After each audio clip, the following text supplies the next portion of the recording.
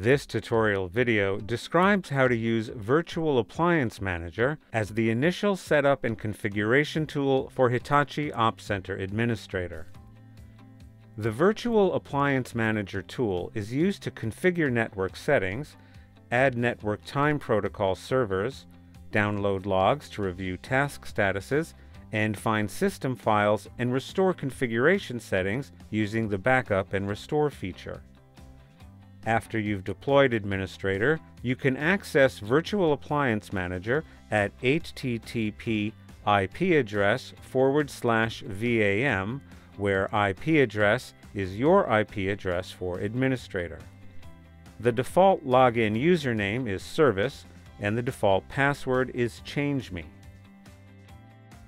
Note that the service account used to access Virtual Appliance Manager is not the same role as the sysadmin account used to access Administrator. Change the default password after logging into Virtual Appliance Manager for the first time. This password is only for Virtual Appliance Manager, and changing it does not affect the login for Administrator. The Virtual Appliance Manager password should only be used by system administrators. Virtual Appliance Manager settings are critical to product operations. Configure network settings right after you deploy Storage Advisor. Enter the IP range in the Docker subnet field. Optionally, you can enter a host name. Click DHCP On. This will populate the IP address subnet mask, default gateway, primary DNS, and additional DNS. The SNMP IP cannot be changed in Virtual Appliance Manager. Note that once you turn DHCP on, you cannot edit the IP address, subnet mask, default gateway, primary DNS, additional DNS, or the SNMP IP address. Click Submit, then wait for the VM to reboot.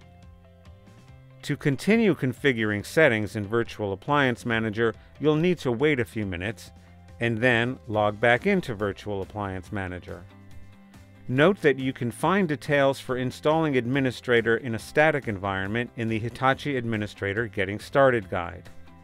To add an NTP server, click the Time tab and click the plus sign to add an NTP server host name or IP address, and then click Submit. In the Logs screen, you can control the application log file size by entering the value in megabits. When the file reaches maximum, the system writes a new file. You can also configure the number of files the system will retain, with old files exceeding this number being deleted. Finally, you can select the appropriate log level from the drop-down menu. Info is the default setting and provides regular log messages with no additional information. Debug includes debug messages in addition to regular log messages. Trace includes trace information in addition to regular log messages. In audit log settings, you can enable or disable audit logging, configure how long to retain audit logs, or delete them immediately. Once you are finished with your changes, click Submit. In the Advanced window under Service Settings, you can configure values for the SI token. A default SSL certificate is provided, but if you need to replace it, generate a signed certificate and import it into the certificate settings in the Advanced tab.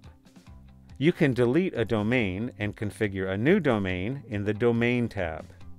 Enter a new domain name, TCP port, and IP address, and click Submit.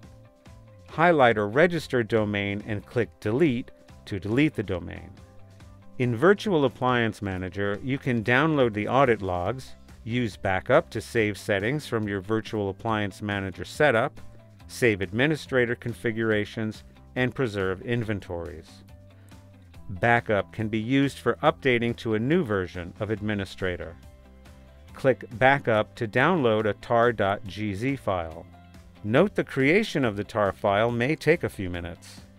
Be sure to keep the tar file in a safe location, and when you're ready to restore, for example after an upgrade, log in to Virtual Appliance Manager, click Restore, and click the plus sign to select the backup file. Click Submit to finish and wait for the VM to reboot. Thanks for watching. If you'd like to find additional information regarding Virtual Appliance Manager or Hitachi storage products, please visit knowledge.hitachivantara.com.